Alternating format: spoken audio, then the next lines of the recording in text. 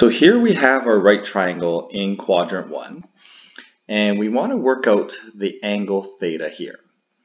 So this is our right triangle, so we have our angle, our opposite being 8, our adjacent being square root 161, and our hypotenuse is 15. So if you work out the Pythagorean theorem, root 161 squared plus 8 squared equals 15 squared.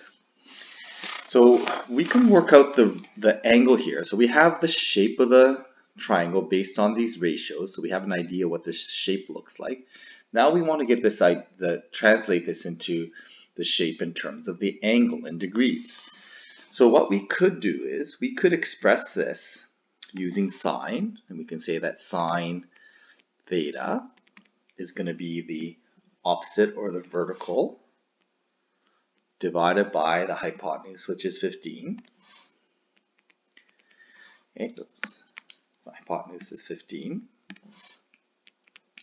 Or we can describe this with the shape of cosine. Okay, we can say the cosine theta is adjacent or the horizontal divided by the hypotenuse.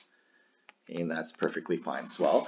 And we can use either one of these, and since we're starting with a ratio, we can undo the sign or use the arc sign to figure out theta. And same thing here, we can start with the cosine. Sorry, I made a mistake with the cosine here. This is square root 131. Those are 161. Okay, we can start with the cosine ratio and undo the cosine ratio using arc cosine to get the angle.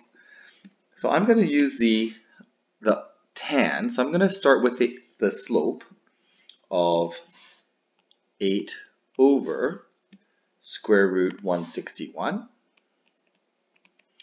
And that ratio will, if I undo that ratio, okay, I can get the angle. So to undo this ratio, I'm going to use the arctan function or the inverse tan. And using my calculator, I'm going to work that out. And my calculator is going to give me the angle of, now let me just get my calculator here. My angle is the calculator is giving me, if I put this into my tangent, so it's going to be 8 divided by square root 161, okay, which is 0.630, and I'm going to undo that with an arctan.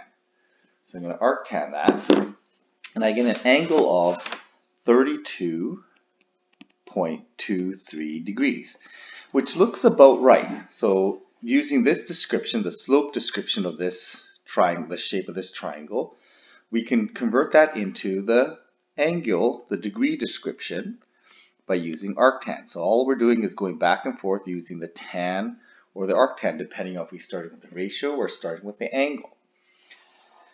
Now it's important to notice that I'm not putting this into decimals here. Okay, it's really important that we start getting used to this, because when we want to keep exact values.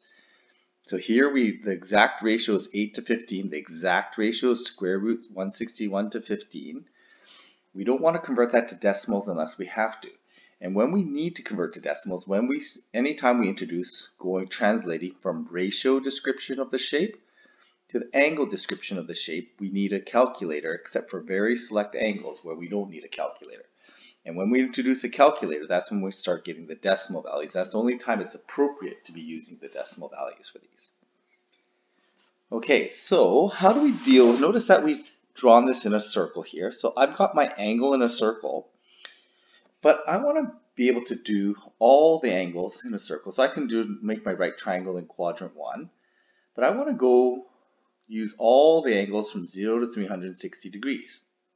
And to do that, we need a different model for describing our ratios. Okay, because our angles, that's no problem. We can see definitely, 360 degrees in here. That's no problem. But how do we describe the ratio when we go beyond 90 degrees? And to do that, we have to redefine our trig ratios. And we're going to redefine them this way. So instead of sine theta being opposite over hypotenuse, we're going to use sine theta is equal to the y coordinate divided by the radius. So in this case here, the y is opposite to the angle, and the radius is the same as the hypotenuse. So this is fairly consistent. Okay, so it's not a huge stretch to make that change. But instead of talking about opposite now, we're going to talk about vertical or y position of that angle.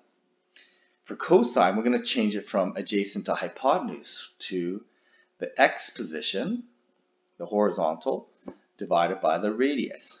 Well, that's very similar to adjacent over hypotenuse. Okay, but it's just a slight tweak. And with tan, we're going to change that to y over x. Well, y over x is still slope. Okay, now, the reason why we want to do this is because at this point, we can, if we just slightly change our definition, instead of adjacent to hypotenuse, we can now, using x, we can now go backwards in this quadrant here and describe an angle bigger than 90 degrees.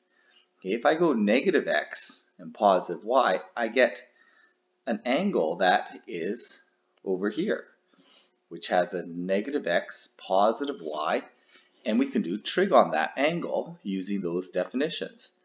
Okay, same with down below, we can go now negative y, negative x, and allows me to describe an angle that's beyond 90 degrees.